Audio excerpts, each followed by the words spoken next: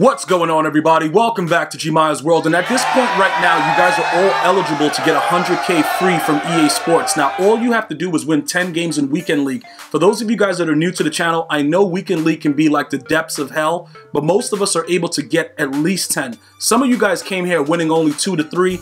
After watching the video, seeing certain blitzes and things like that, you guys have been able to at least average around 10. So I'm pretty sure that many of you guys have already received your free 100K. So pretty much after you win 7 games, they give you 50.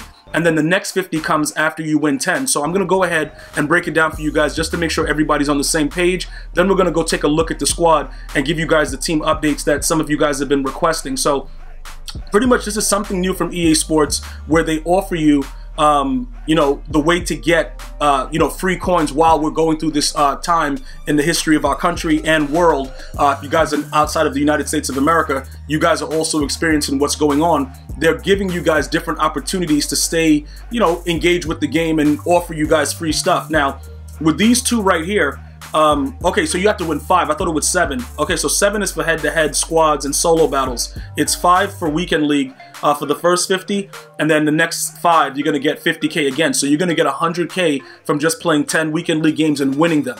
All right, you guys should be able to do that because number 1, Weekend League is open. And most of you guys have way more talent than you think you guys have. And a lot of these dudes outside of us are straight trash can status. If it comes down to it, just run Oakland's playbook and run the ball every snap the way I showed you guys earlier in the year, running any kind of stretch. Just do whatever you want. Make your opponent rage uncontrollably, and everything should work out pretty well for you. So here goes the other 50K right here that we received. The objective reward. So I saved both of them so that I would be able to show you guys exactly what was going on with it. So at this point right now, we're going to go ahead and we're going to make our 100K, and we're going to go ahead and start doing some team update things and what we should actually be getting done right now as far as where we stand. What is this? We can't use this again, right? We'll just get 10,000 coins.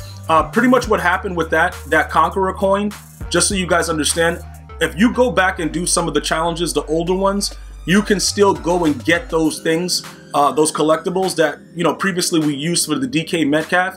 You can still get some collectibles from doing the challenges. And then right now, all of them have quick sell value. So that's another way to make some coins. Now we're going to go over the actual MUT squad. Some of you guys have been asking certain details about it. Obviously, I've been changing my team up regularly, trying to figure out what the right chemistry is for the squad. So we're going to go ahead and take a look at a couple details. Number 1, Aaron Rodgers is still here. And like I pointed out to you guys before, I know Tom Brady looks fun. I know it's like exciting. I understand all that. But the problem is you're going to get done dirty. All right. And what happens is it's all fun and games with the protected, and you can stand in the pocket and you think it's sweet. But when you play a guy like me or another psycho that's going to be sending everybody, even with protected, you won't have any protection. Dude just screaming. It's wild. You're going to get, it's going to be really, really bad. So I don't care who the quarterback is. Just make sure that that quarterback can get escape artists. You don't have to have a guy that can't throw the ball, that doesn't have the 99 throw power. For instance, Aaron Rodgers has the 99 throw power, right? And he also gets an 85 speed. But with escape artists, he gets that burst that makes it seem like it's way faster than 85 speed. And because of that mobility, and for whatever reason, they feel that they're blitzing everybody and you see a gap, you can shoot it right up the middle. You can run off to the side. So many different things you can do with it. So I would just recommend that. Because I still get those questions, what about this guy? Tom Brady's the GOAT. Yeah, great. That's all fine and well, bro. But I'm going to tell you this right now. I've been noticing a lot of crazy blitzes, including the nickel 2-4-5 odd, where dudes are running the bench blitz, and you can't really run the ball under center. You got to go to heavy sets in order to run the ball, and then you have to be able to maneuver in certain cases to get outside the pocket while everybody is blitzing to make plays. You're not going to be able to do that with Tom Brady, unfortunately. So I just want to make sure that you guys understand that. The 85 speed, it looks like it's a joke, but you actually run way, way faster than that detail. So we'll now go over what his abilities are to give you guys some insight into that, because I get that regularly also. Gmia, what abilities do you have on him? Well, pretty much we have the identifier on him, and this is a very, very key thing. And I won a lot of games without it, but if your quarterback can get it, I highly recommend it. It's like one of those subtle things that adds a different dimension to your game, and if you don't have it, you immediately realize you don't. this comes in handy a lot because if, for instance, right, say you guys want to go ahead and win the weekend league games the way I just suggested, and you run Oakland playbook, right? Come out in strong wing, just run the RPO stretch and do whatever you want. When they start seeing that you're doing that all the time, they sometimes line up on the safety, the corner, and they try to run blitz. You know what I'm saying? Just run down as soon as you hike the ball. If you see that, you simply audible to a pass, turn it to a play action, cancel the play action. You know what I'm saying, bro? Like, bro, you can eat crazy with that. And a lot of dudes, like, they get very, they get annoyed because, like, for me, right? If a dude comes out and I already know what he's doing, say he comes out, he just wants to run, you know, dive or whatever every snap out of eye tight, right? And you see that he's doing it and you're not really getting the run stopping that you like, you eventually start to get more aggressive. You're like, yo, you know what? I'm setting everybody, the head coach, you know, the general manager, cheerleaders, I'm setting everybody, right? When you see that, the person that he's on, though, is not like a person that's, you know, if he's on a safety or somebody that affects the play over the top, it's your job to go ahead and then, you know, audible to a play action play or just a regular pass play. Hike the ball, throw it quickly, and get it out of your hands. Because that's what's going to make you get those wins more often than not. Because the number one thing about Madden, no matter what year it is, it's the most demoralizing thing for somebody to run the ball down your throat. Bro, it just, like, you could pass for 1,000,000 yards and he's like, all right, cool, my cornerbacks are garbage. But when you just run the ball and you're picking up 10 yards and 15 and 20, it's so disgustingly demoralizing. So people find different ways to, you know, figure out what's going on. And that's one of the things they do. They jump on their corner, they try to run blitz, they do weird stuff. Identifier, you'll know exactly what that person's doing. We've already gone over escape artists. Very, very important to have just because you get that speed burst. I know it's OP, I know it's wild, but guess what? It was a lot more OP when it first came out. EA tuned this so crazy.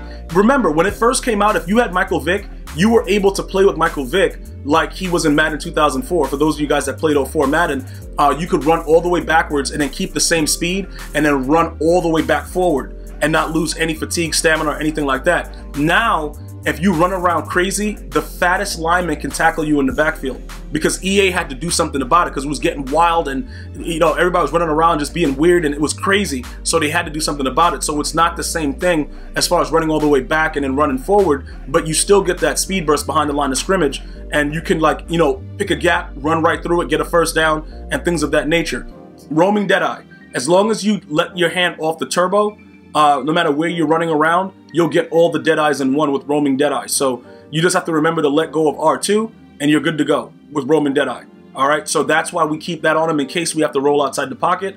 That is very, very important. And then we just keep Bazooka on it just to give it because he has 99 throw power. And let's be honest, after a like 95, 96, they all throw the ball the same place. Like, Bazooka's not really getting it out, you know, 15 yards ahead. This one right here became a joke after some of the initial tuning updates and the title updates. You could see that the ball was not traveling further as everybody got faster and things changed. They all pretty much throw the ball the same. Like, if you have 99 throw power, even when we had Patrick Mahomes, right?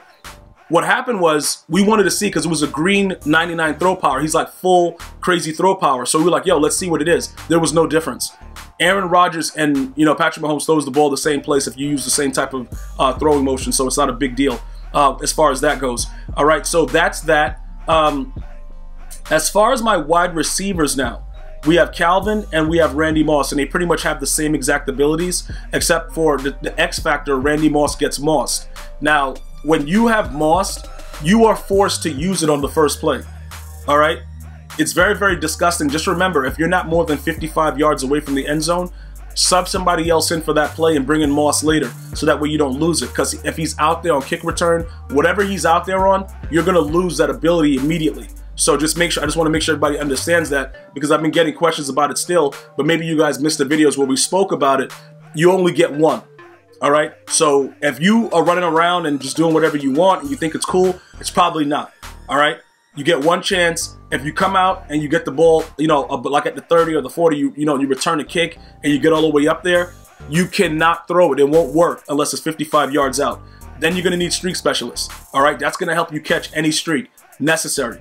Outside apprentice is what I use primarily because now I run wide sets. I've you know, removed myself from the West Coast offense, and you know, I use Oakland. Sometimes I use the Patriots. Sometimes I use the Seahawks, and I prefer to have the outside apprentice as opposed to the slot apprentice that I used when I was running the West Coast offense.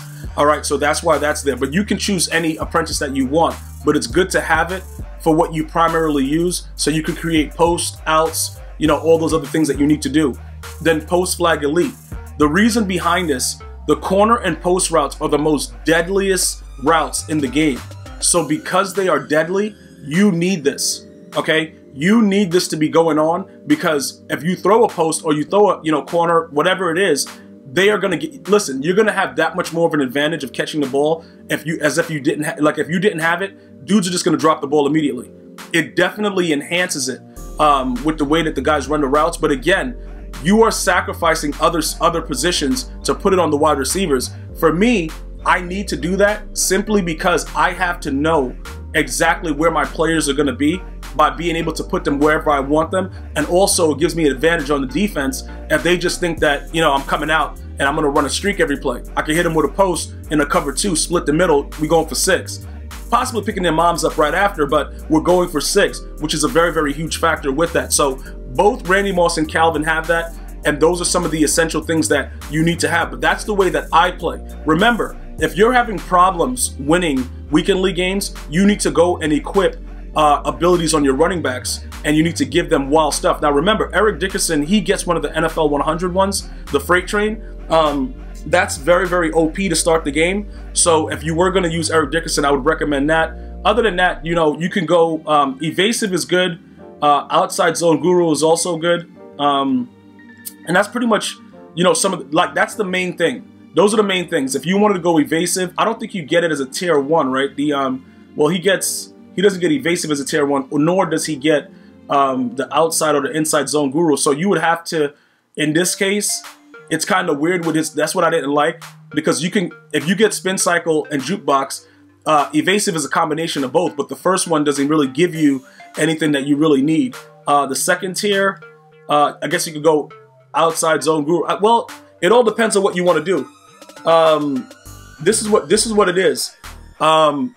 You can go and try to put the inside and outside zone guru, because some of you guys have been asking about that, but I'm not sure if that would be the smartest thing, because evasive, honestly, sometimes you got to spin, sometimes you got to juke. So I don't want to say in tier 1 you just pick and choose spin or juke, because technically you should have both.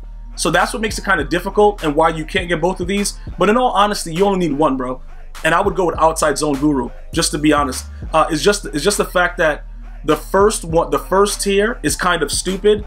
So then it doesn't make any sense, because, like I said, you have very, very minimal things that you can choose from, so it's not really that big of a deal. But like I said, those are the ones I recommend. Outside zone guru, evasive. Whatever else you want to put on your running back, that's fine. As far as your O-line, I know that there's been rumors that Nasty Streak is back. Dudes are getting pancaked. I still would not waste time with it. I would just get the best linemen that you can afford and put them out there and let them play.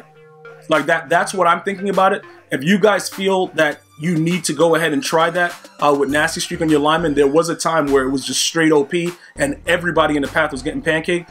I don't feel that it's that necessary at this time. All right. Now, defensively, it's very, very easy. All right. We're going to go, like, I'm going to show you Warren Sapp, Taylor Mays, Pat Tillman. Now, some of you guys are going to say, you know, why wouldn't you put something on Jadeveon Clowney to do this OP? Yo, what's going on with you? All right, this is the situation, right? I don't know what is wrong with Warren Sapp, but the dude is a menace. Okay, he is a menace, and his numbers look so stupid. Like, when you look at other D tackles, like, you know, Alan Page, for instance, right? You see like how he has like the 94 tackle and stuff like that, like other things that make it look like he's like really, really good. And, you know, it's like, okay, he's a limited card or whatever, 85 speed, he goes to 88. He looks a little bit more flashy. The 90 tackle is what kind of throws people off, because you look at it and you're like, yo, bro, why is this tackle so low? But don't worry about that number being low, bro. Just look at the, yo, this guy will be in the backfield immediately as soon as you hike the ball. So we chose to give him abilities because he makes everybody off the edges that much better. So let's take a look at what his abilities are. And before we get into it, I know the whole thing about, you know, power special, what is it, power move specialist or something, or power specialist, that it's a combination of when you look at it, faster power move animations during pass rush, and it's like quicker pass rush moves and block shedding. You know, you guys are like, yo, it's a combination, whatever like that. Well, this is another situation where when you look at his first tier, I don't want to give him reach elite. You know what I'm saying? Like, I don't want to give him reach elite because I don't think reach elite gives me enough justice. So even though they say that it can't be stacked, this is something that I'm doing, even though I know that it's part of the other ability. It's just something about giving him power specialist with the pass rush elite that makes him play like a complete monster. All right. Other than that, he doesn't really have anything that's really, you know, that good that I would think would take place of it. So I just go with that. Whichever way you guys want to do it, that's fine. Run stopper is also huge because it clogs the middle up on any run play, and then you just have to rely on your outside guys to make a play. We go with what is that, unstoppable force instead of fearmonger because the chance to pressure the QB while engaged with a blocker, pass rush wins, lead to quicker block shedding. This right here is a little bit better, but you got to sack the quarterback, so sometimes it's a little bit harder because he just causes disruption. He's not going to sack the quarterback all the time. He just causes mass destruction, bro. All the time. Now you could give him other stuff, you know, reinforcement, all this other foolishness. But again, with the way that everything works, I would probably stay with unstoppable force just in case. You know what I'm saying? Because the requirements for it. Hold up, let me see some. I hate the fact that hold up. It usually shows. Okay, there it goes. 2 sacks. So you would need to get those sacks, and then you get the unstoppable force. But other ones have stuff where it's like a loss of yards, loss of down, stuff like that. You guys might think that that's easier just to get him activated, but I like unstoppable force on him because when he does get it, bro, the game's over. When he gets that unstoppable force, what happens is it's not even about the pass. Once he gets activated with unstoppable force, he sheds 2 to 3 guys right away as soon as the ball snapped. So he's coming right in, and then what happens is everybody has to pay attention to him, and usually what your opponent will do is they'll highlight him, you know, ID the mic on him, and just try to make sure you maintain him, and then guess what happens? Everybody else is screaming off the outsides. So that's pretty much what goes on with that situation right there. So I would definitely, you know, be very, very cautious with that. But that's what I like out of, you know, Warren Sapp with the pass rush elite, power specialist, run stopper. And then everything else, as far as, you know, Taylor Mays and Pat Tillman, the unique thing about Pat Tillman, you have to user him because he's one of the slower cards at 97 speed when he's, you know, chemmed up. So you have to user him, but I would recommend, oh, he gets another slot. Bro, yo, why didn't anybody tell me about this? The dude gets 4 slots? Hold on, wait a minute. Is that all gold thing? Bro, I did not even know. And none of you guys even told me. You get an additional slot, dog? Hold up. Does this guy get an additional slot? Because now it's time to get crazy. Now it's time to get jiggy with it. All right, no, he doesn't get it. So only the gold 99s do? It might be all the gold 99s, bruh. Hold on. Because why is Pat Tillman getting it? I did not know. Okay, let me see something. What about this guy? Does he get it? Hold on. Yeah, he gets a 4th slot, bruh. Yo!